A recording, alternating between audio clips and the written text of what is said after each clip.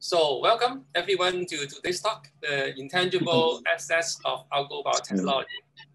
So it is the 8th talk of a series targeting to promote agrobiotechnology and enhance understanding of the potential applications of agricultural products.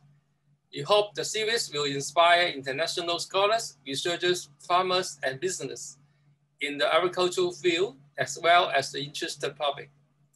First, let me introduce our speaker today, Dr. Albert Chen. Well, he survived 9/11 in year 2001 and recovered recently from COVID-19 this year, indicating that he is a very tough guy and very special. So Albert is an alumnus of the biology department of New Asia College, so my senior. He obtained his PhD degree from Baylor College of Medicine and subsequently received his postdoctoral training at the Cold Spring Harbor Lab. However, as a very courageous move, Albert turned to study law and got his JD degree from Columbia University.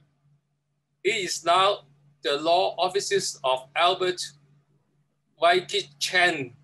Well, I think he's so-called the partner, right? It's actually the owner, and practicing in all areas of intellectual property law, specializing in biotechnology.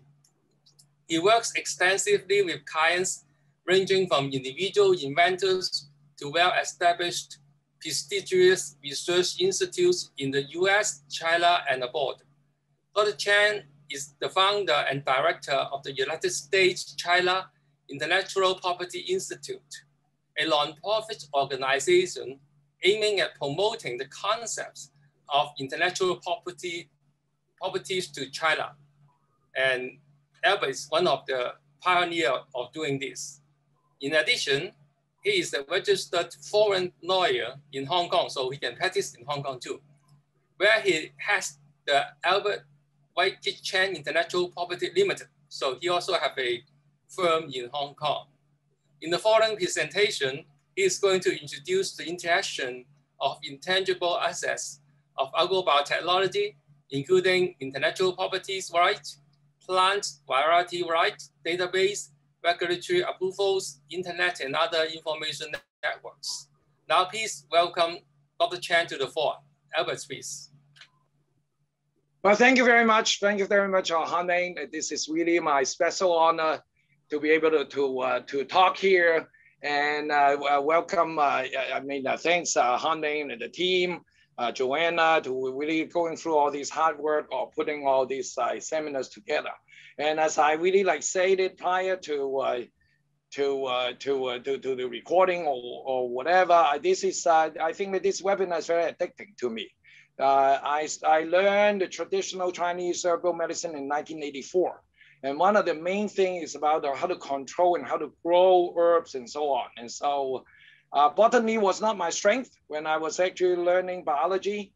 And because to me, it's like a memorization of a lot of terms and so on and so forth. And it's just amazing to really join this seminar and learn so much. And now with all that, because I know that today we have a very diverse group. And so I'm going to really give an overview. It's just like one of these zoom taking an overview picture of all the landscape.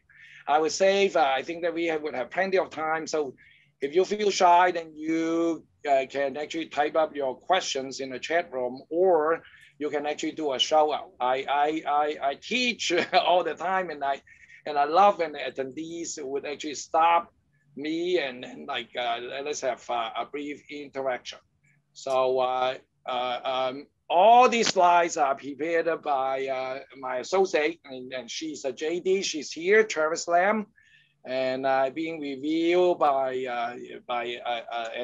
a colleague of mine, and he Dr. Roy Chan, and he actually is well versed in the Chinese law as well as the American law. So I take no credit. I don't know why my name is here. It should be their name, and to prepare the material. I think I serve as a front desk and just to present the story. So what are we going to do today, tonight, this morning?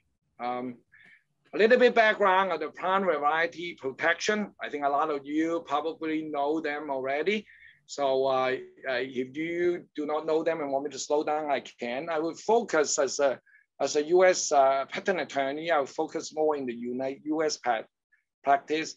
And we would touch on only a little bit about other intangible assets. There's so many intangible assets, particularly in the specific area about trade secret. We have not really talked too much about this, but the trade secret definitely, and all this know-how, show-how would be one of the big component for any like seed breeder, any people who really culturing and do the daily practice, as really you're growing a lot of the plants.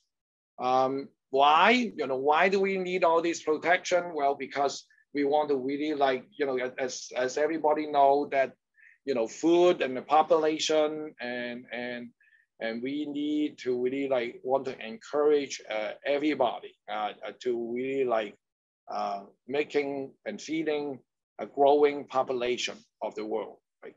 Some history. This is talking about some history. USPTO put out this very nice slide. And even around the Patent Act of the utility patent and so on, US was founded in 1776. And so from very early on, the patent system was established. And you see that in 1930, that we have the Plant Variety Act. And then if you come to my office in Hong Kong, and you will see that hanging in the wall right next to what President Lincoln patent is actually the first plant patent, really hanging out there. So plant is definitely very important. And then a lot of people would say that, well, how come that the United States really have a lot of agricultural product surplus and so on? But the law, when the founder of the nation actually focused a lot, and then believe it or not, Washington was a farmer, and so. So plant to the nation is very important. In each state, we have our agricultural school. It's really most of the state would have their own institute established by the government. So as you actually see here, that in the top line that you will see when this Plant Variety Protection Act, being rectified, and then they join the International Union or Plant or Variety Act in 1978 Act, and also the 1991 Act. Very unfortunately, as you will see, particularly in the US, and suddenly agriculture is a big burden. I shouldn't use the word burden, but actually it's pretty much of being subsidized program nationwide. And this is really the reality currently happening in the United States. And so to a lot of mid-level wealthy people, and that would be going to have some farming project, some agro project, are their little tax haven, so that they can avoid paying additional tax. As you can see, the left-hand side, there's a plant patent. So a lot of people, well, my kids particularly, they do not know that plant actually need to have sex. And so the plant patent and so on are particularly focused on the asexual reproduction. So when you have sex, when plants have sex, then they would have seed. And so the seed and so on are protected by the Plant Variety Act, right? So these are separate. So the plant patent actually encourage that the people who grow the plant and encourage the inventor to really doing it you can do grafting, you can do other stuff, and you can do other in vitro stuff and so on and so forth. And that's particularly for the plant patent. It is unusual, right? As I tell Cheris or whatever, that not every country would have the plant patent, right? For example, like Canada, right? I do believe that I think Singapore have a plant patent, but it's very unusual that a country would particularly focus on this particular aspect. So in the US, the three body of patents are utility patent, plant patent, and design patent. So a lot of countries would have design patent, but they would not have the plant patent. So they would not have, so this is more like a complete picture. You want to have sex, you go to PVP. You do not want to have sex, then you come back to a plant patent. And not only on the plant patent, we're going to further elaborate. If you really have certain invention in that particular area, you can choose to really do utility patent as well. So one can actually see most of the Monsanto GMO patent or the genetically modified scenario, they usually are using utility patent instead of the plant patent. And there's a reason for it. Right? So I was recapping this, right? So for if it's a private driven world, and then for the investor to really recuperate what they have, they would want to have some exclusive right. And even if your goal is really to benefit mankind, but if you really want to use the private sector's money, it's my opinion that I think that we should actually ascertain exclusive right. You can actually donate part of your exclusive right to the public, or you can even specify under what condition that people can actually use your right. But sometimes in extreme circumstances, the government would come out and take away your right. So like the most recently, I believe is in like sometimes in May 21st or whatever, and earlier than that, the whole group, as I also doing the pre-look, I'm talking about my background, about all this vaccine and the vaccine patent, particularly relating to the COVID-19 vaccine. There are a lot of talk about waiver. In a way, in the United States, we call taking. There's a constitutional right. Any government, the government cannot take out the private right. And only under extreme circumstances, when you take away the right, you have to pay. I think there's some other jurisdiction like India have done that, and so on. So all in all that I say that, well, if you have a new entity or you create something new, I think that please consider about all these like plant protection and so on. Further elaborated, encouraging development of new variety. And again, you have the pollen, you have the ovary, you have fertilization. And the specific feature is that the F1 hybrids are protected. Some of you may say that just have the F1 may not be enough, or you may need an F2 and so on and so forth. And that's a big, maybe 5 years ago, a big Supreme Court case talking about the Monsanto seed, the CMO seed being, blown by the wind, going to the neighbor. And if the neighbor really harvests those seed, the right, I think the Supreme Court leaned towards that it would still belongs to Monsanto. It has to be new for the PVP. It has to be new, and it has to be clearly distinct from the other variety. Uniform, cannot really it has to be stable.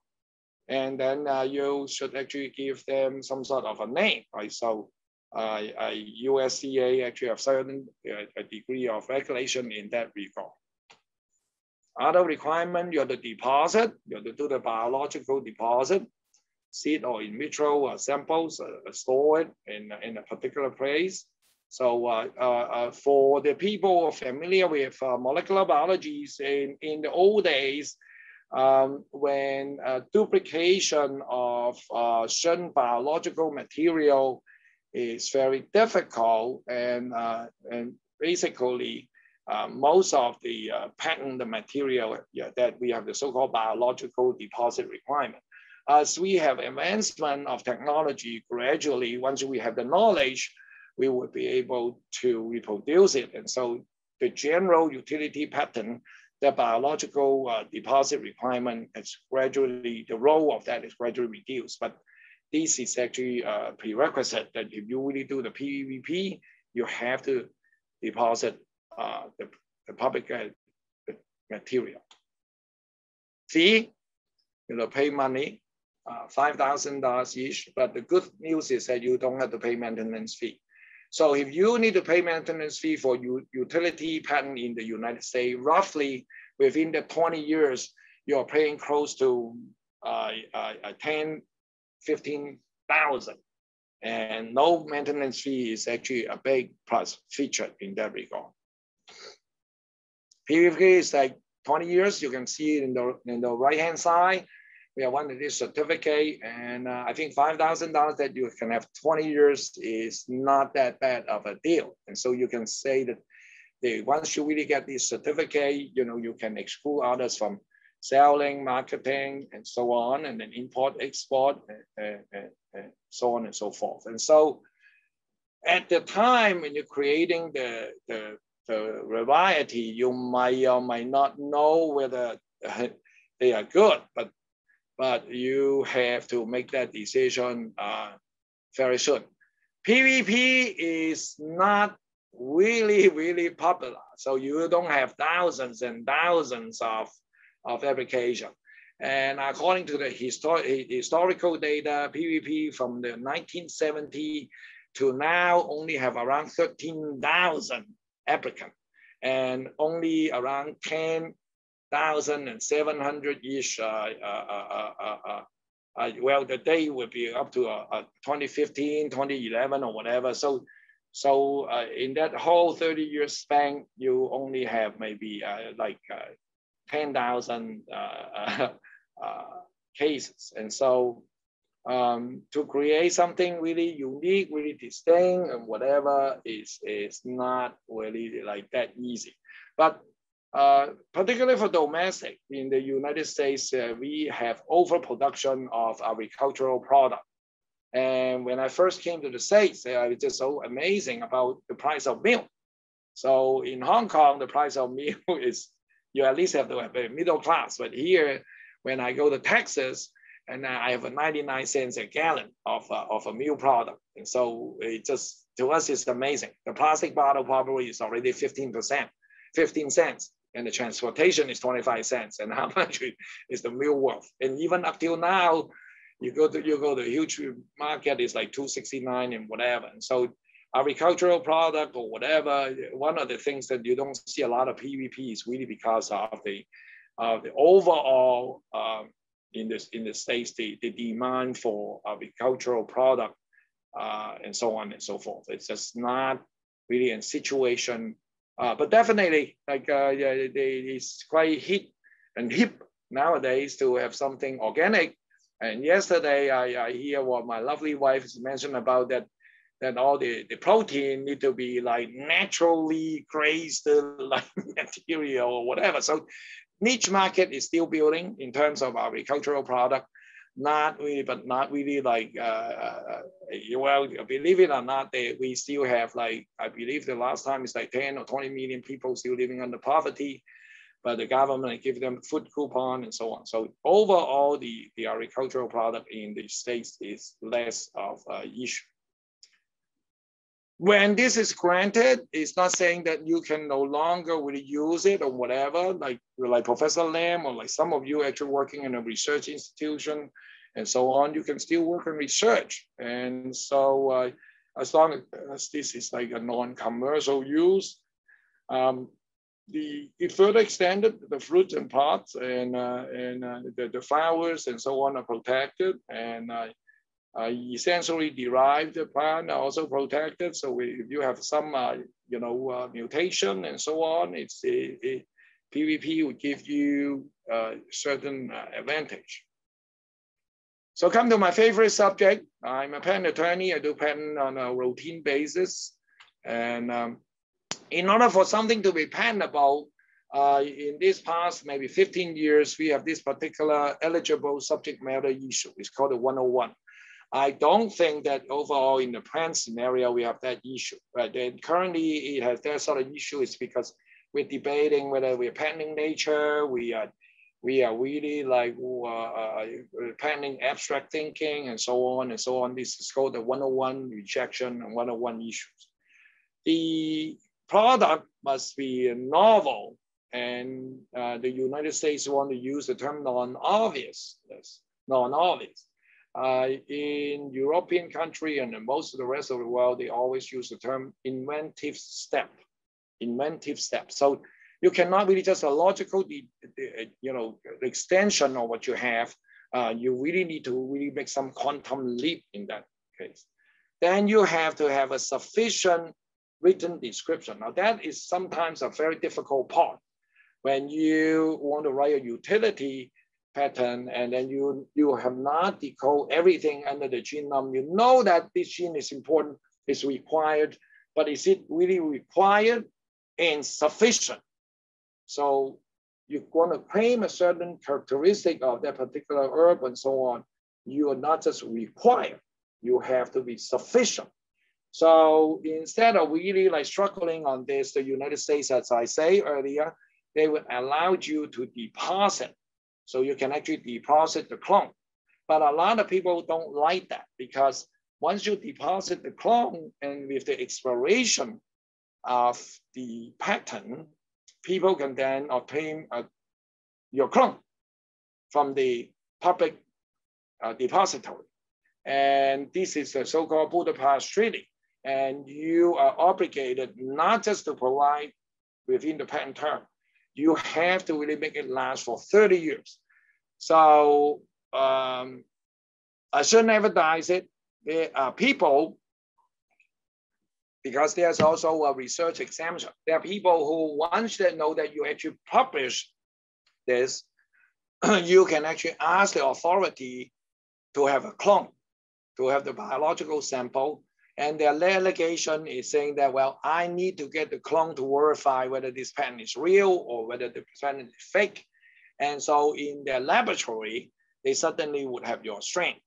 And if they're honest, that will be it. They should destroy all this after they do the experiment. If they're not honest, they probably could modify your clone or whatever they want to do. So the biological deposit, a lot of people really feel fear about that.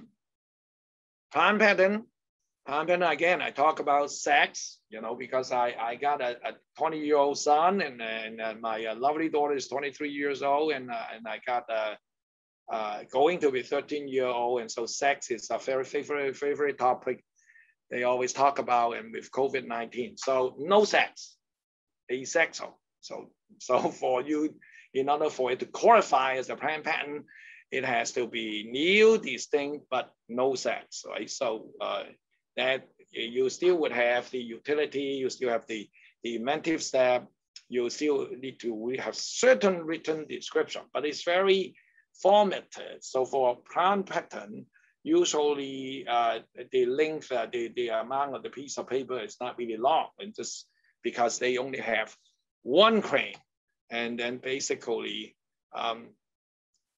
asexually. So how do you will produce asexually? As many of you are in the agrobio, whatever, rooting, cutting, grafting, budding, divisional, slipping, layering, everything. I used to have somebody come to my home and have me to do some of this sort of stuff. And now, because of COVID, I'm learning some of this stuff from my lovely wife. I think that it's not that easy, in my opinion, even though you would just simply say, throw the bulbs over there, put some soil over there. And I think that they really deserve having an exclusive life. So one claim, this is what I'm saying, one claim. So representative will be like a whatever plant substantially as described and illustrated in the specification herein. So these are standard language. So for plant patent is that you got really exclusive right, if you really asexually reproducing whatever stuff that you have, the good news is that, well, you can get exclusive right, but the not so good news is that you can only have so little leeway. So your halo is very limited. And then where we always like to say that this is like a photo claim, like meaning that what you see is what you get. If you want to get outside the boundary, it would be harder, right? But it's not that difficult. Our office did, every plant patent that we have, basically, if you can show that it's novel, and I don't think the examiner know too much about the inventive step, that everyone that we got 100% approval rate. So the cost is not outrageous, and so that's something for you to think about, right? So 20 years term. So this is an example from UC. I think that is UC Davis.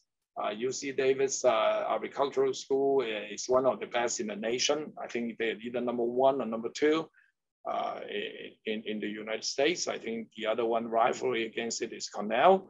Cornell, even though the name Cornell is actually, in fact, it's a New York State designated. Remember that I talked about agricultural school. So Davis was actually the California designated agricultural school. The place where I go to for my PhD, Texas, is the Aggies, Texas A&M, Texas Agricultural and Military College. And so single plant and asexual progeny. No maintenance fee. So remember that I say about maintenance fee for patent could be up to like $10,000, $15,000. Utility patent, that's the one that I keep mentioning about, the term Monsanto, and so on. And then we say that it has to be useful, it has to be new, it will be inventive, and the written description, it has to enable. When enable, meaning that I can simply read your disclosure, and then I would be able to reproduce whatever that you are claiming. So your claim actually defines your right. So of course, you're not going to just write all the experiment, and even if you do all the experiment, you may be even claiming more, because the patent attorney would not be doing their job if they don't really claim a little bit more, and so your patent would not be easily bypassed by somebody. So many subject matter, so it's possible to protect a whole big class of variety with specific trait, plant parts, method of producing or using the plant. 20 years, you can exclude these 5 different ways: making, using, selling, offer the sale, importation, and so on. This sort of requirement is quite similar to many jurisdictions. Unable to protect certain things that are unable to protect, but there's certain things that is possible to protect on the utility. Like modified plant gene, as I mentioned about the GMO, a certain class of variety, plant variety, and particularly now, we are equipped with a lot of molecular tools and so on and so forth. And so I use a little example here, Professor Lam. So you can see that it's a method for enhancing this resistance. And then so as Dr. Lam actually worked at the CUHK, and CUHK is actually a client of my firm. And you can actually see that we are reading this like little United States patent here on the right-hand side. And within it, I'm looking at the left-hand column. You can see Dr. Lam's name. There's Professor I's name also there, and so on. And so you can actually see what are the related patent. When is it filed? It's 2008. And moving on to the right column on that, you can see that I didn't do their work. It's Morrison Forrester. It's a very good firm. So, but you can actually see that all these like reference and what are the abstract, and then the 16 claims and 21 drawing sheets. And this is actually a utility patent. In the United States, it's called utility patent. They have the similar sort of saying actually in China, but in China, they call this as an invention patent, in contrary to their utility model. So in China, there's 3 different kinds of patent. They have the invention, and they have the utility model, and then they also have the design patent. So Dr. Lam, even though Dr. Lam is copyleft, he's an advocate about that the human race should have human race. But I think that all these patents actually help really to facilitate more commercialization, and so more people would benefit. Which one to choose? Like plant patent, less costly and complicated. Only one claim, right? So utility patent, stronger protection. Infringe if really you have sex, no sex, whatever. Multiple claim, not only one claim, right? But not just difficult and less time consumed. You're the high people like me. So Morrison Forrester is not cheap, right? So you're talking about that, even though we have junior staff who would charge you maybe a couple $100 an hour, I usually would bill my client $1,000 an hour. So it's a very expensive procedure. And in general, I would say that the utility patent that we handle around the plant, you're talking about initial filing around 10, maybe 15,000. And I have done one which is only 5,000. It's very unusual. The inventor has to be very seasoned. And usually, depending on how close that with most of the Monsanto patent, that if it's away from it, then your negotiation with the PTO would be short, and so then the cost would be lower. But in general, is that if you spend $10,000 to prepare the patent, usually you would spend $10,000 in negotiating with the patent office. The exception, I've been handling a few COVID-19 stuff. We actually doing very few negotiations, but I would consider it now. It's a great opportunity for our agro-bio community to think about whether they will have herb, whether we will have juice, whether we will have whatever, which not just a cure, just like I was just making the announcement about our President Biden making the initiative yesterday about a $3.2 billion antiviral protection program. It's called APP. And I think it's a great thing. And then we have incentive even from the USPTO. Classical face-to-face strategy plan or utility patent, the left-hand side is the patent one claim, the right-hand side is many claimed by utility patent. And so what is claimed is a new and distinct. Right? So it's still a new and distinct having whatever is illustrated in, that's a plant. And you're really looking at a utility patent. This is an older patent, and this really like showing illustrating the deposit requirement, right? So we usually look at claim one, and we call these things an independent claim, meaning that it's not really depending on anything else. So 1 to 5 are one group, and then you have this number 6 is another independent claim. But even this is independent claim that it should depending on the one. So the whole series really still going back and depending on this particular sample or plant tissue of said variety was deposited under this particular depository. So to fulfill, still going back to the sufficient disclosure. So deposit seems to be one of the safer route. And so more and more we will do tissue culture, the culture of the original very precious species. I do think that from the company's perspective, we definitely need to separate all these protection in different pies. So certain things that we want PVP, Plant Variety Act, certain things that we would definitely do plant like patent, and then certain things that I think that we should consider about utility patent. Utility being the cream of the crop, the crown jewel. But if anything that you think that the US, particularly for, when I mentioned about lifestyle, that in certain jurisdiction, you actually find that, wow, these things that with all the young professional here, they wouldn't mind really like buying these particular potatoes for like 5-10 times more than the regular cost. And I do think that this sort of protection is a necessity. Otherwise, that you cannot really reap back your own R&D, and nobody here in the US is willing to really join hands with you unless they really see more intangible asset, that how would their investment being protected. So the strategy, basically with the PVP, you probably would have a broader scope, but again, it's actually only one, right? So it's not really, you cannot like a utility patent that you can actually interpret your claim broadly.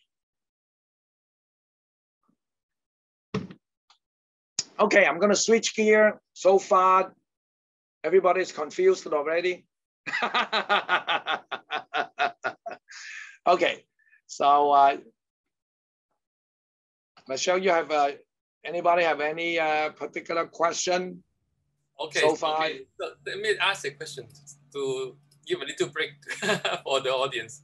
So what is the rationale to use sessile propagation versus asexual propagation as a definition for plant patent and variety protection or whatever?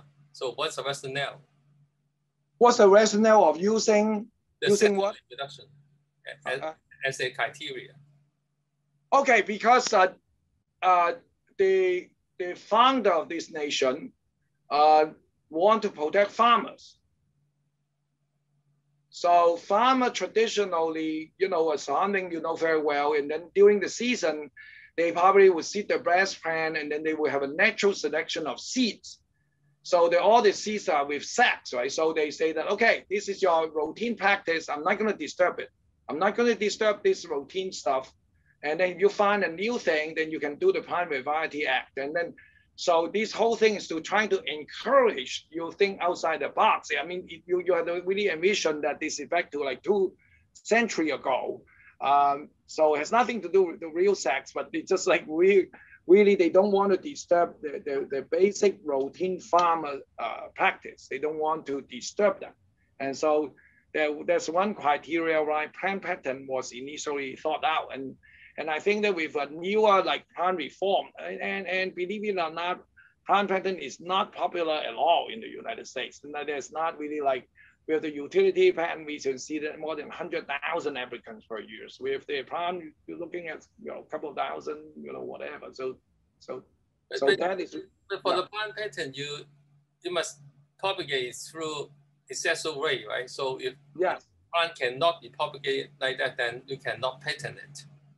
That's right. But for the variety, plant variety protection, so will they include new seeds from breeding? I mean, that because I kind of confused. So if you're doing breeding, it's still a long way, right? And very time-consuming things. And then after you do breeding, even though you have an open pollination or whatever, you still have to do sexual reproduction to get to the seeds. So that's right. Plants, right? So they cannot apply for plant patent even though it is homozygous. Right. That's correct. How about the plant variety one? Then can they? The plant variety, once you really like have fulfill their requirement, it's actually stable and so on, then you can have it. You can have it like 20 years.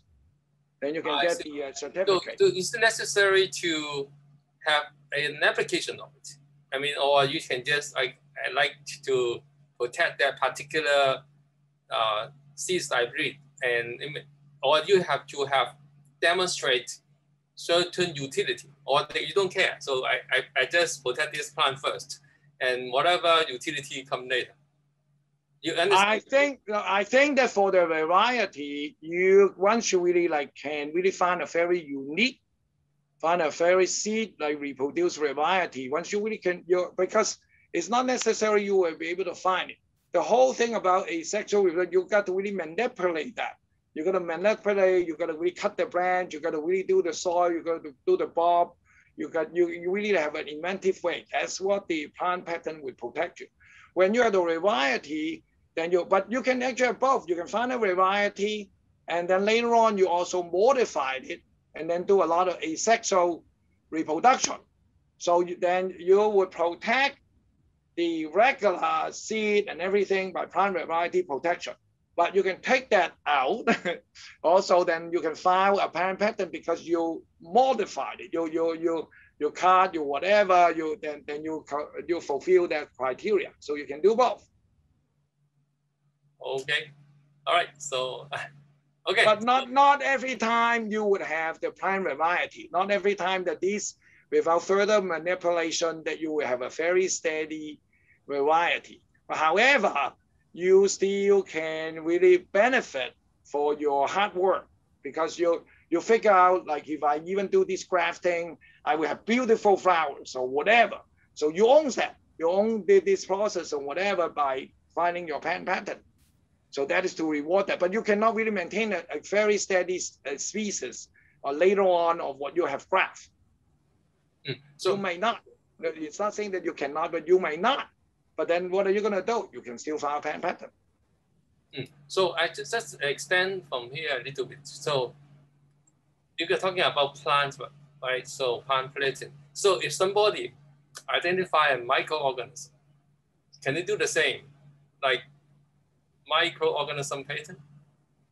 Oh yeah, of course. This is a very famous Cherabaki case. In 1980, there's the GE scientist, according to his last name, he probably is Indian descent. So what he found is that during the oil spill, he selected whether it's somebody we say that he genetically manipulated whatever, so he can have to digest all the spilled oil. So then they patent that microorganism. But then when we come back to this 101 issue, is it are they naturally occur or you manipulate it so that it would be with the intervention of man, then actually we would actually enhance its activity? The answer is overall, yes, microorganism has been patented left and right. You have yeast, you have other stuff, you have plenty of stuff. So if you go to many like a patent office, so microorganism has been patented. So it's not necessary go to the utility patent. I mean, because no, not by plant patent. It's not within the jurisdiction of plant patent. It's actually within the jurisdiction of utility patent. Okay, so they must demonstrate the use of all these microorganisms in that sense. Yes. In fact, that like in CUHK, our dean, the dean of medicine, is very well known for probiotics. So he actually been patenting like mixture of microorganisms to be propagated in our natural GI tract. Okay, thank you. Dr. Chen, may I ask, these U.S. patents, are they enforceable outside of U.S.? No. Patent rights are geographical rights. So the answer is no, that is not enforceable outside the U.S. So the target market is very important. So the initial, once you really have to make the discovery and make the invention, immediately you have to really think about the world, like whether this particular product would then go into so-called Western world or where is it going, right? So the geographical, and it could be very costly. I'm just mentioning about this, but I'm in the pharma phase, and we have one case, we have more than 35 jurisdictions. Just the annual fee, just paying the government fee is tens of thousands of dollars. And when you have several of them, you just a regular entity cannot afford it. So this sort of strategy is very important. So if you patent a plant in the U.S.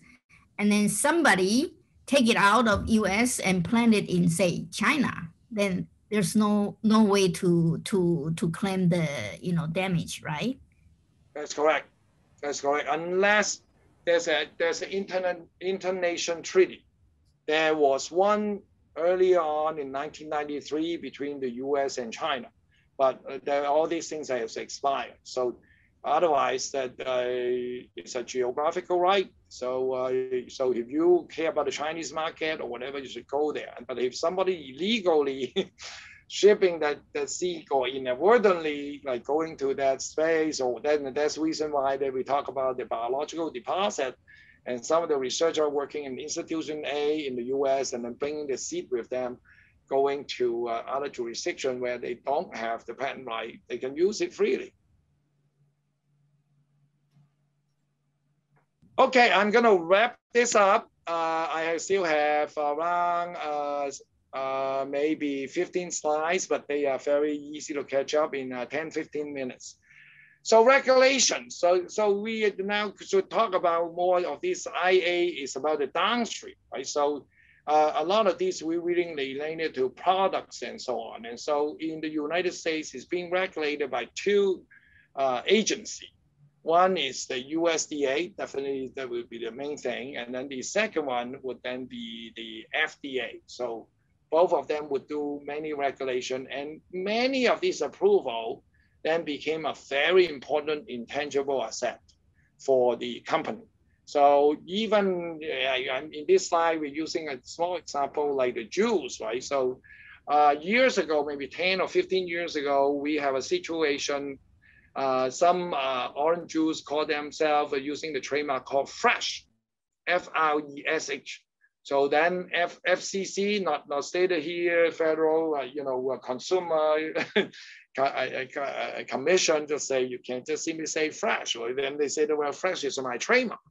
So it actually stirred up a lot of issue. And I think that after the agrobio do certain work, and then once we enter into the consumer market or going back, then we have to really handle this with certain degree of regulatory expertise. So what this is trying to say that it's pocket otherwise to bring in the success. So I think the focus of the company is important, whether you are going to do R&D and then do M, you have to really hide it out, but then you also have a quality control and working with them about on the regulatory team.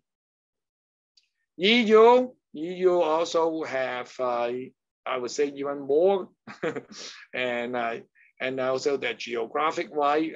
I like to drink wine. I do it. So whether it's a French wine versus the Italian wine and so on. So it's not just the grapes that we are growing. It's not just we're using the orange juice, and then there's a different code or practice and so on and so forth. And these are intangible, but these are extremely important. So it would really add value. So if your company really have done that before, or have a team, even though you do not have done it before, and then you would know where the compliance, and so you would not really spend a lot of time and effort in spinning the wheel. Internationally also, we have all different standards and so on. And so these, all this regulatory regime, like anything, anybody who care about the agro, getting your patent, getting your exclusive right. But then when you go further, I think that if your market is multiple. Database is one of the hardest commodity now in the US and also in Europe. In Europe, we have all these like so-called GD, General Data Protection Privacy Act, and so on and so forth. And the value of the database is extravagant. Years ago, when I first started my licensing practice, and then people would care about the technology itself, and the people would not care that much about what database and so on and so forth. Now we have situation where the database would be front and center. So for example, if we know certain gene sequence, genome, or whatever, we have the mechanism of really deriving from a public database to coming in and build up your own private database. And those private databases can actually be very valuable and make you a lot more faster and more competitive compared with the other player in the field. So there are definitely a lot of public database where you can turn those public database with appropriate algorithm into your private database. Database again, and then so I think that all Netherlands, I'm just using a few of these as an example. We didn't really show the Japan. Japan also have a huge database, particularly in the particular space that I talk about, the herbal medicine and so on. And all this is really a very important asset, and we have to really focus on that and so on. And some publication, even though if you really want to get a scientific publication, they will require you to deposit certain information in the database. Information network, all these the internet kind of things and so on would be able to help your company and so on. So I'm gonna spend the last 5 minutes to walk us through a little bit, since Joanna was asking, I think Joanna was asking us about the global aspect. So this is a little global aspect about the plant variety. The UPOV is the most popular treaty in a way. This is the standard adopted by over 70 countries. There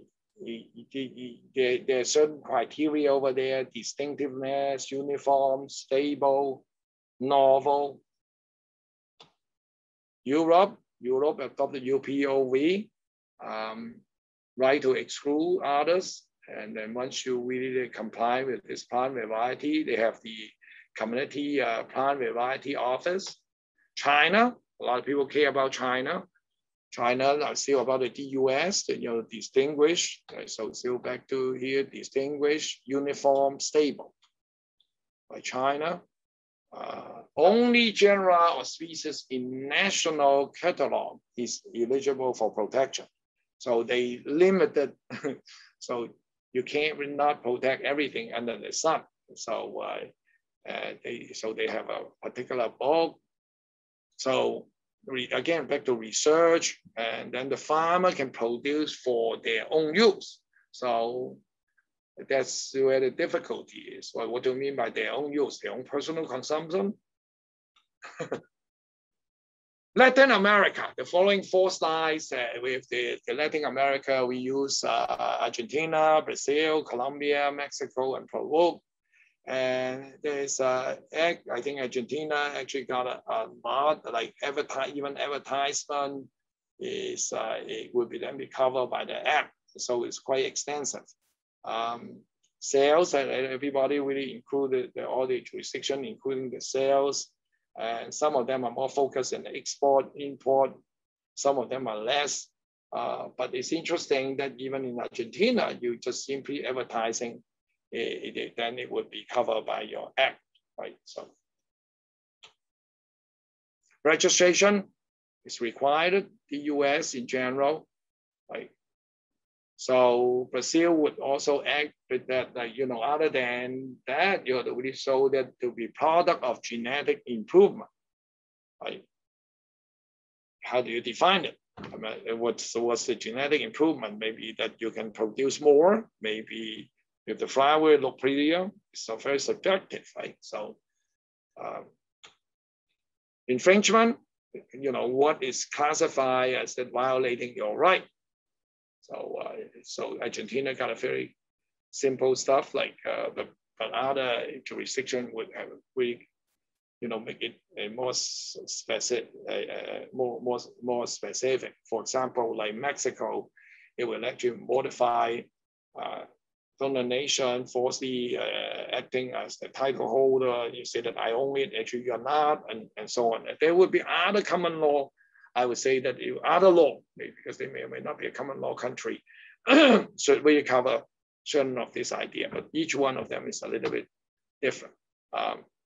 They can ask for injunction, meaning stop. While in Brazil, it's more specific. They can even have a search and seizure. And that is a very powerful weapon. So you go in, you just stop people, not just stopping it, you can search, and then you can take away what they have. So this is the last remedy. So all in all, it says say that if you in the Latin America really got a pretty good, legal regime. This is my concluding slide. And so I hope that I am not been confusing you all. I hope that you all would be able to learn something. And then if you think globally, I do think that you should definitely use more database and more linking up with your colleague and so on. And I do think that exclusive right are important. I do think brand building, which today that we don't have enough time to really talk about each brand. And then I do think that a lot of trade secret within the laboratory, and even during the cultural cultivating or growing the plant, you probably would have various kind of know-how and show-how. And if you are a company, I think that you should really protect it. If you're a laboratory, I think that you really need to standardize all this cultural stuff. And I do believe that everyone of you probably heard about GAP, good agricultural practice. And then recently we also add another component, it's called the good agricultural and control practice. And so all this actually cover the area of, it could be your know-how, show-how, and then it could also be the regulatory regime. Because in the particular space that I mentioned about the herbal medicine or the herbal botanicals, it's always a comment that recently California don't have enough water, the drought, and how would the drought really affecting the herb? Why? So Well, you know, in Australia, we have a lot of those ozone hole with the ultraviolet, the sunlight. Okay, control environment, but you have a greenhouse, you have really whatever. So this is really the practice. Without that, my last slide is that thank you for coming. So please, like, I don't see anything in the chat box. So before we go to the Q&A, so maybe we just take a group photo together for a memory of this event, right? So could everyone just switch on their camera, and Joanna, please let us know when you are ready to take pictures. So everyone, are you ready? So 1, 2, 3. Okay, some more faces. Yeah, please. Maybe we wait a bit. Yeah. Let's take a couple. Okay, 1, 2, 3.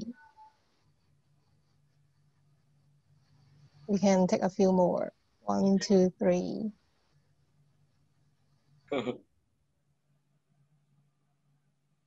Right. Okay, I think we are done. Thank you very so much. now it's open for question and answers and comments. So please feel free. Yeah, for those who cannot talk over the internet, you can just type in your questions. Hey, Dr. Chen, I got a question again.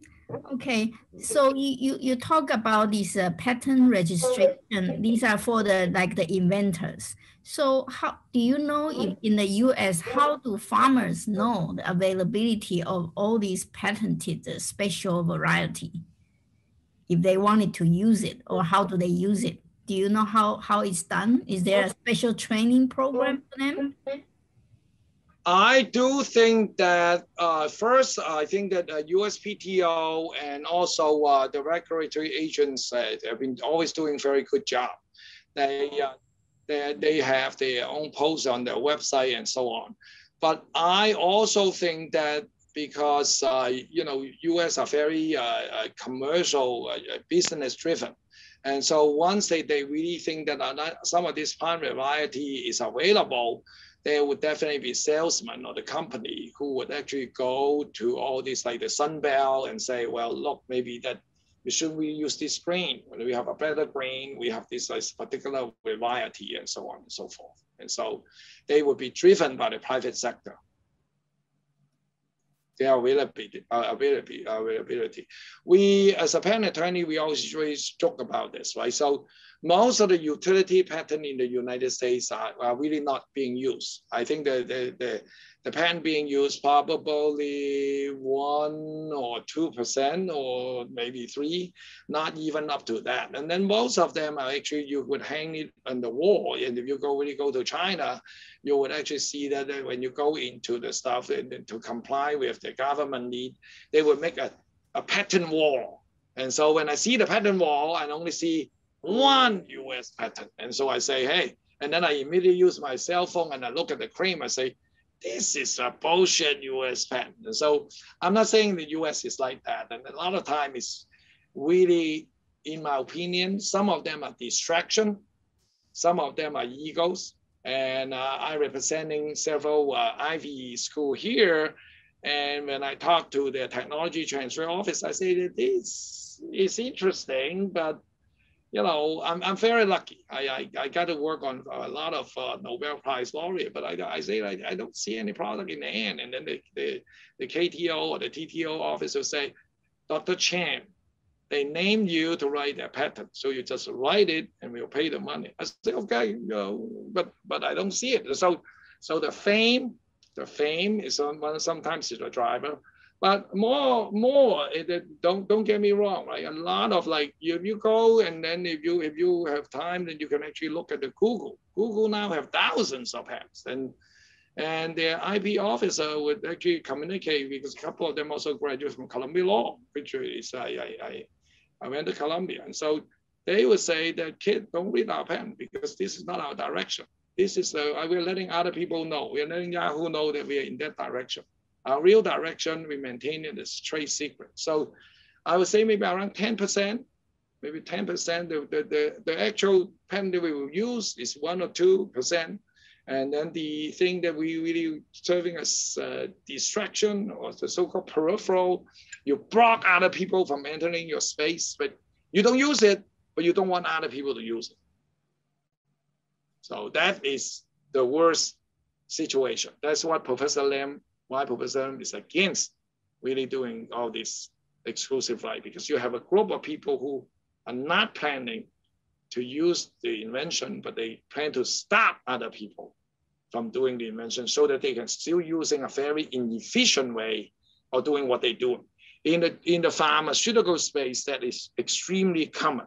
You're buying up your competition because in the pharma space, which is less of the USDA, the agricultural department, the agricultural department also have a regulatory hurdle, but that IA is not as sufficient, not as severe compared with the drug, because you have a great idea, you make the drug, you know that it's safe and whatever, you go through a very long regulatory phase. But of course we have WAP.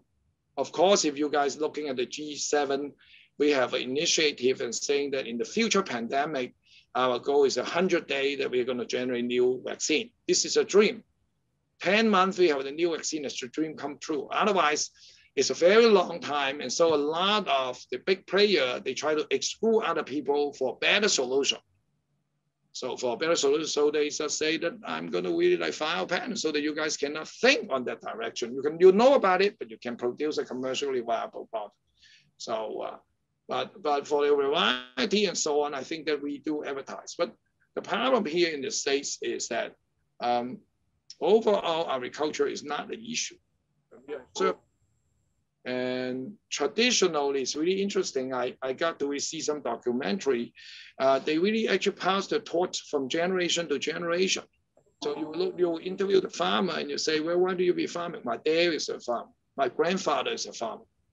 So could they do something else? Yes, they could, but I have some big piece of land and my dad's dad is also doing that. Anyway. Thank you. You're welcome. So yeah, so Albert charged $1,000 per hour. So I owe him a lot of money already. So if anyone has any questions, please ask now.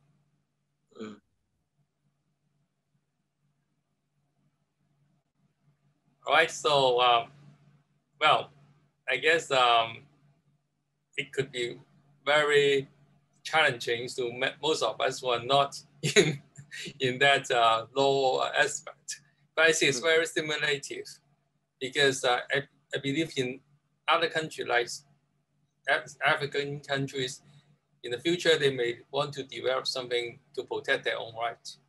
But right now we are just based on the US or European model, and China has their own regulation. So maybe in the future, it could be interesting to do more comparisons and especially to evaluate the effectiveness of this system and who will be benefited from this system. Right? That will be a future research. But anyway, Joanna, could you help to post our next poster so that I can do some advertisement before we conclude? Okay, so thank you everybody. So our next talk will be on the co-benefits of sustainable food production, consumption, and trade to mitigate air pollution, climate change, and food insecurity. It will take place on the 20th of July by our colleague, Professor Amos Tai.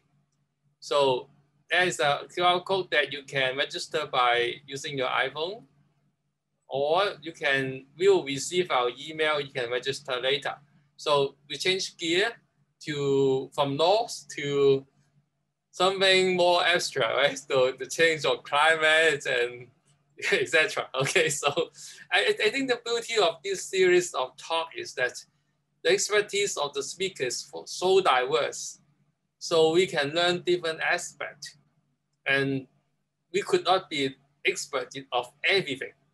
So by listening to experts from different fields, we have some idea of what they're thinking about, right? Maybe eventually it will be useful for doing real business. So when we want to really build a agricultural business, we need to have multiple knowledges from different areas. Okay, so with that, I thank Albert again, and thanks all the audience who stay with us for more than an hour. And I'm looking forward to see you in July. Okay, bye-bye, everybody. Bye, bye, bye, bye, bye, bye.